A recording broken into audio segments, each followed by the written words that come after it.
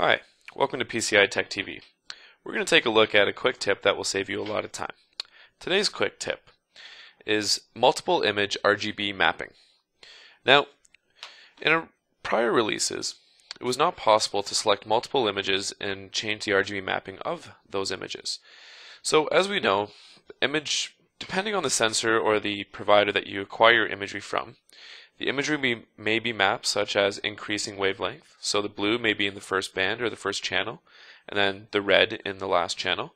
But sometimes they render it in a more RGB manner, which has the red in the first channel, blue in the last channel, and anything in between. So we're going to show you how to basically select multiple images and perform multi-image RGB mapping.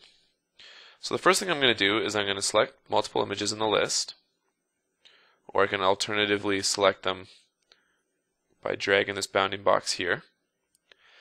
And then the first thing, we're going to apply a global enhancement so that all the images line up perfectly in terms of their radiometry.